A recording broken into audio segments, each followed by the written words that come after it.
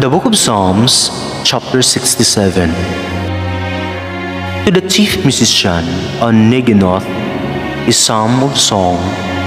God be merciful unto us, and bless us, and cause his face to shine upon us, Selah. That thy way may be known upon earth, thy saving health among all nations. Let the people praise thee, O God. Let all the people praise thee. O let the nations be glad and sing for joy, for thou shalt judge the people righteously and govern the nation upon earth. Selah. Let the people praise thee, O God. Let all the people praise thee.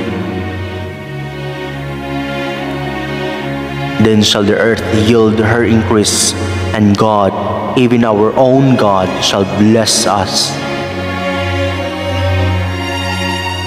God shall bless us, and all the ends of the earth shall fear him. Psalm chapter 68.